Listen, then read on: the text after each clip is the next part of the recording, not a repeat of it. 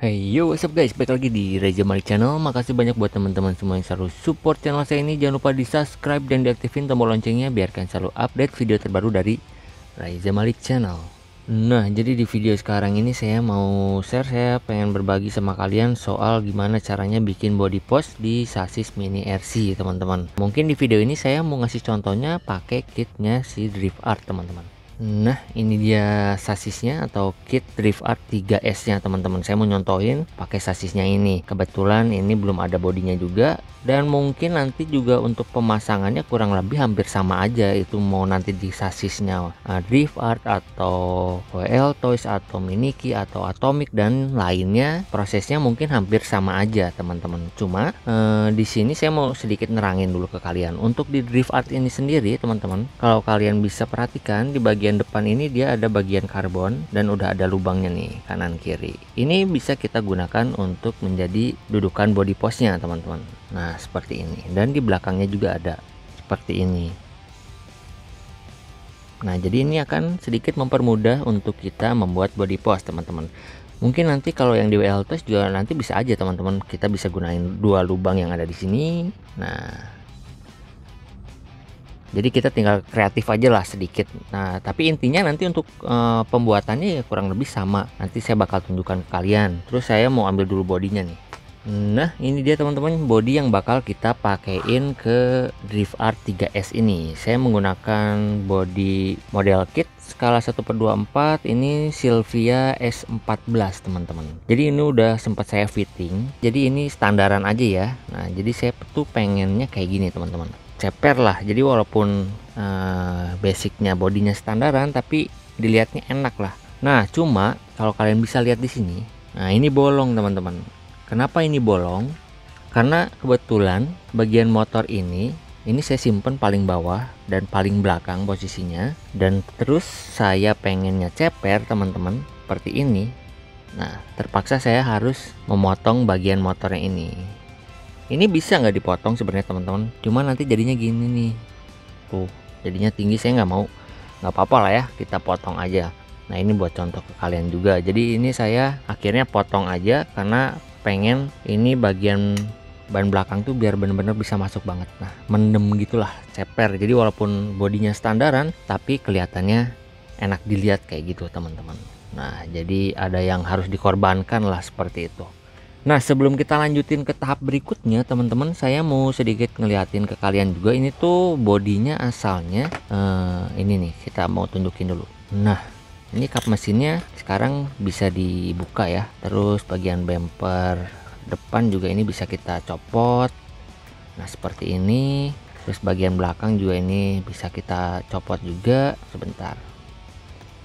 Nah jadi seperti ini teman-teman.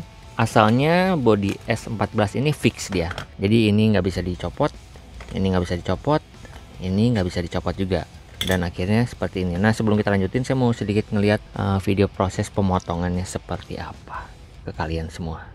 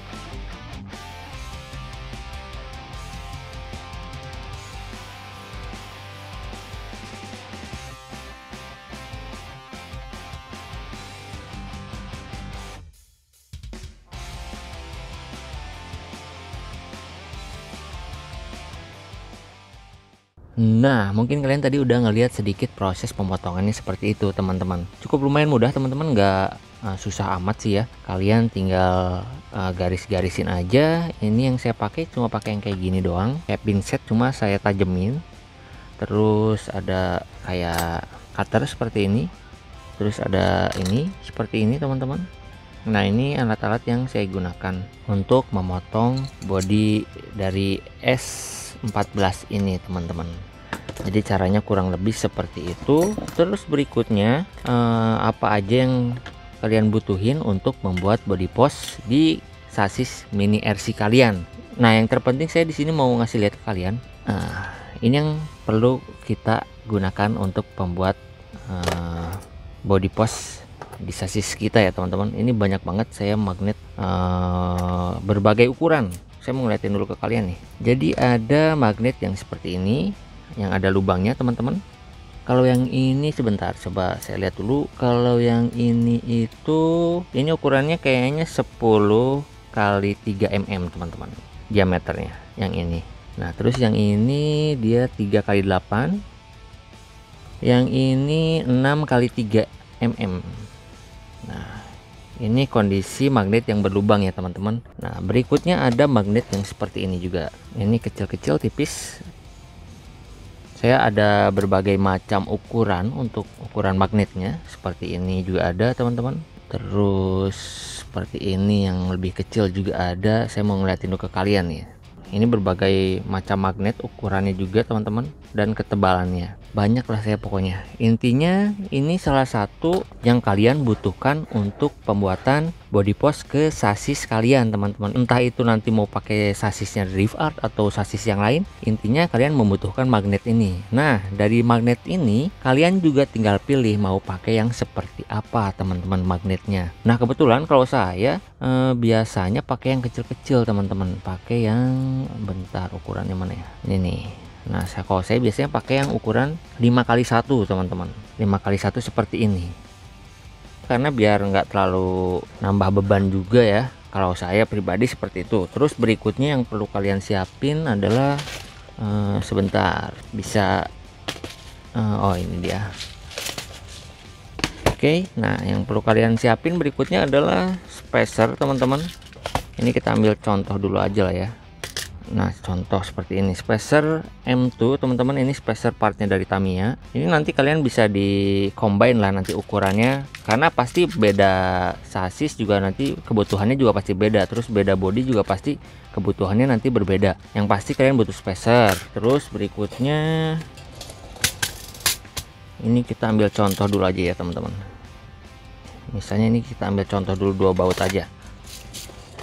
Di sini saya mau nyontohin ke kalian nih. Nah, ini ada baut ya, teman-teman. Ini juga yang bakal kita butuhkan untuk membuat body post. Terus berikutnya saya mau ambil contoh dulu.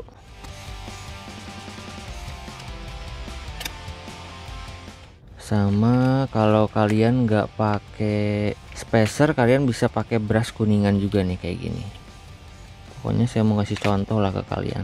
Banyak yang bisa dipakai sebenarnya, teman-teman, untuk membuat body post ini. Cuma mungkin teman-teman ada yang nggak tahu dan mungkin nggak tahu namanya apa. Banyak banget yang bisa kita pakai sebenarnya untuk membuat body post ini.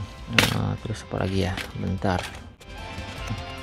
Oke, saya mau sedikit contohin lah ke kalian nih bahan-bahannya. Mungkin seperti ini, teman-teman. Banyak lah yang bisa kita pakai, teman-teman. Nah, ini mur nih, mur M2. Ini brush atau spacer juga nih M2. Ini juga spacer M2. Ini spacer M2 juga. Ini juga spacer drat nih M2 juga. Ini roller partnya Tamiya juga nih, yang ukuran M2 juga. Terus spacer yang tadi kita liatin ke kalian semua. Jadi kurang lebih bisa dipakein lah, teman-teman. Jadi tinggal kreativitas kita aja untuk penggunaannya. Nah, terus di sini saya mau nyontohin, misal kita mau pakai yang 3x6. Misalnya yang kecil ini saya mau contohin yang lubang ini. Kita mau pakai buat M2, masukin ke dalamnya. Nah, tapi kan karena lubangnya 3 mm, teman-teman, kalian butuh ini, teman-teman, spacer roller ini nih, ring partnya Tamiya. Nah, jadi ini tuh kita tinggal masukin dulu ke sini. Kita masukin 2 nih. Seperti ini kita masukin, terus kita masukin lagi 1 di sini. Nah, kurang lebih Jadinya kayak gini teman-teman. Misalnya kalau kita mau kasih spacer,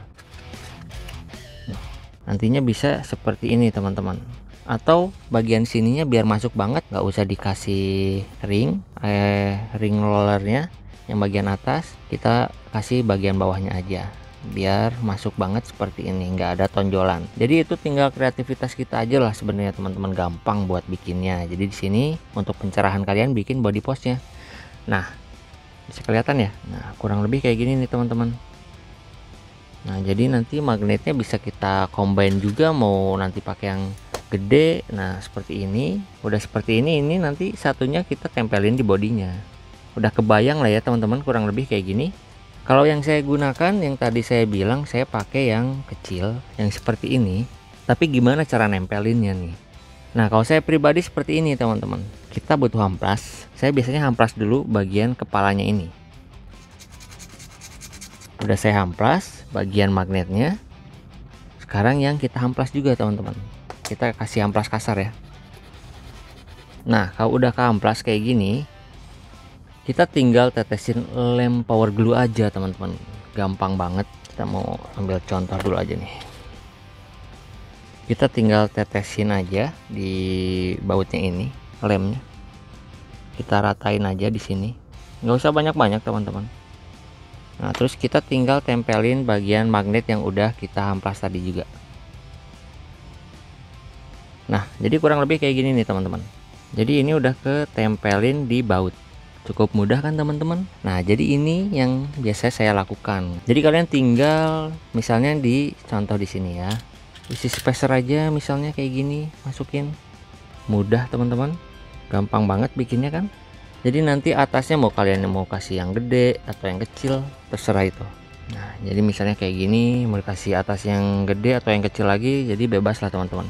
Kalian bisa ngelihat contoh lah ya di sini. Jadi gampang banget, dan saya sebenarnya udah nyiapin buat body post, buat si sasis drift art ini. Nah, jadi kurang lebih ini udah saya siapin. Nah, ini yang kita buat ya sama seperti apa yang saya buat tadi teman-teman. Jadi ini tinggal kita pasangin aja. Jadi nanti kalian juga tinggal disesuaikan aja panjang baut berapa mm-nya kalian yang butuhin teman-teman. Berapa mm yang kalian butuhin, karena nanti pasti bakal beda-beda. Karena mungkin kalian pengen tinggi atau pengen ceper. Nah, nanti kan itu balik lagi ke kalian semua. Nah, jadi ini udah ada, saya sudah buat. Jadi kita bakal pasangin dulu.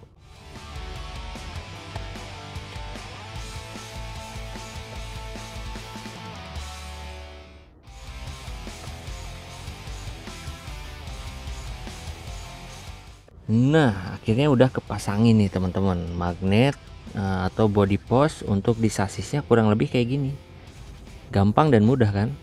Nah, ini yang saya pakai adalah magnet 5x2 mm ini. Terus pakai spacer Tamiya. Terus dikunci pakai mur di bagian sini. Nah, untuk bagian depan. Bagian belakang juga sama teman-teman, seperti ini. Gampang, simpel dan mudah untuk pembuatannya. Jadi ini tinggal disesuaikan aja nanti panjang pendeknya, karena pasti bakal beda juga. Nanti untuk ukuran body yang kalian pakai juga seperti itu, dan untuk dudukannya nanti juga kalian tinggal disesuaikan aja, karena pasti bakal berbeda juga. Nah, semisal body S14 ini awalnya juga kan ini nggak ada cup bagian depan sini, ini saya buat pakai kartu perdana teman-teman.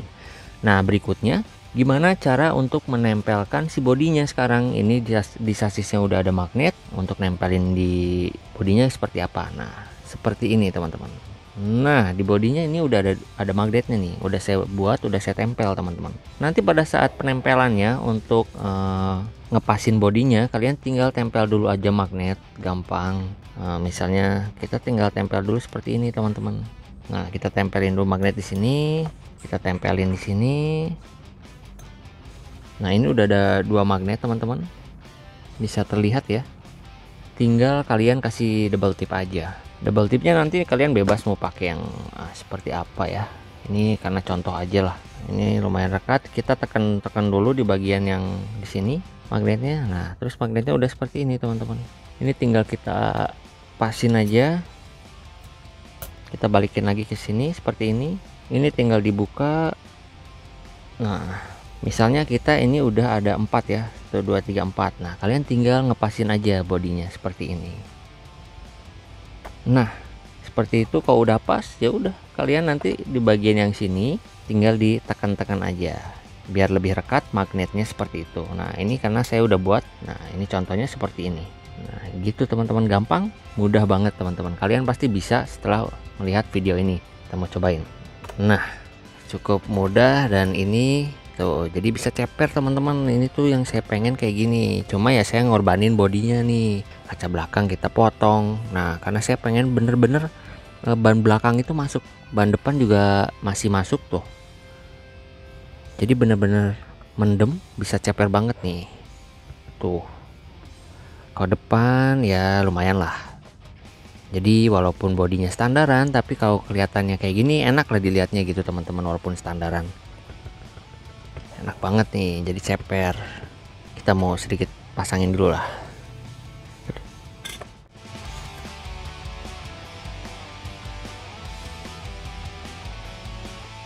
Nah, oke. Udah kepasangin.